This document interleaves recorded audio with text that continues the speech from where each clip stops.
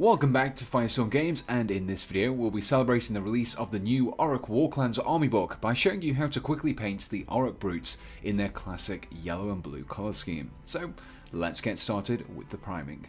The first step in painting your models is to prime them, and as we'll be using some contrast paints for this guide, it makes sense to use the warm off-white Wraithbone primer.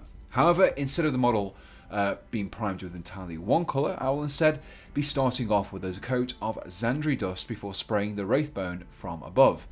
The result is a two-tone appearance, with the model appearing darker when viewed from below than when viewed from above. This will help to create the appearance of shadows on your Orruk Brute. You'll also notice that I've kept the armour separate from our Brute to make the later painting steps much easier. Once primed, our first task is to dry brush everything with some white scar. To dry brush, load up a large brush with some paint and drag it across a piece of paper or tissue so only a little paint remains in the bristles. Then, quickly drag the brush over your surfaces, which will cause the paint to accumulate on the hard edges and details, boosting their definition when we apply the contrast paint over them. By ensuring that your brush is ever so slightly damp during this process, you should get a smoother overall finish as well. The first contrast paint to apply is going to be over the orc skin, and for this I'll be using Militarum Green straight from the pot and applying it over all of the flesh areas. Make sure you keep your application as even as possible, making sure you avoid tide marks forming on those surfaces. This will result in an olive green appearance, which will be a much nicer complement to the yellow armour rather than the usual dark green orc skin colour. Next, you want to paint the inside of the mouth with some flesh tearers red. Keeping the head separated at this stage like I have here means you won't be fighting to get your brush around your orc's teeth.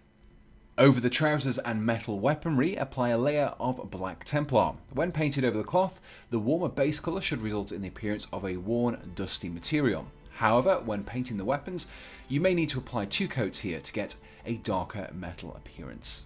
Over the boots and belts, we can create a reddish-brown appearance by making use of some Snakebite Leather. You can also give your metal areas a coat of this too in order to create a rusted appearance.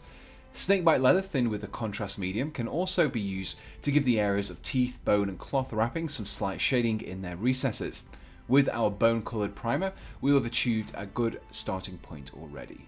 To give the armour that rich, vibrant colour, I'll next be applying a layer of Iyanden Yellow. The warm colour of the primers will help to maintain the intensity of the yellow far better than a cooler primer such as Gracia would have done. For the dark teal of the shoulder pads, apply a layer of Aekhelian Green, taking care not to overspill onto the yellow parts of the armour here. To finish off the model, apply a light dry brush of Necron Compound over the metal areas of the model before assembling your individual components once again. Remember to clean your contact points with a knife first to ensure a stronger bond when you come to glue them. And here we have the finished Orruk Brute that has been based with some textured paints and static grass. If you enjoyed this quick guide to getting your Orruks painted and ready for gaming in as little time as possible, then please do let us know in the comments below, along with your suggestions for other tutorials you would like to see us tackle. You can find this kit and all of the paints used in this video on the Firestorm Games web store for at least 10% off the RRP, and you can find a link to the site in the description below. And so we just want to finish off by saying a big thank you for watching this video, and we hope to see you again on Firestorm Games.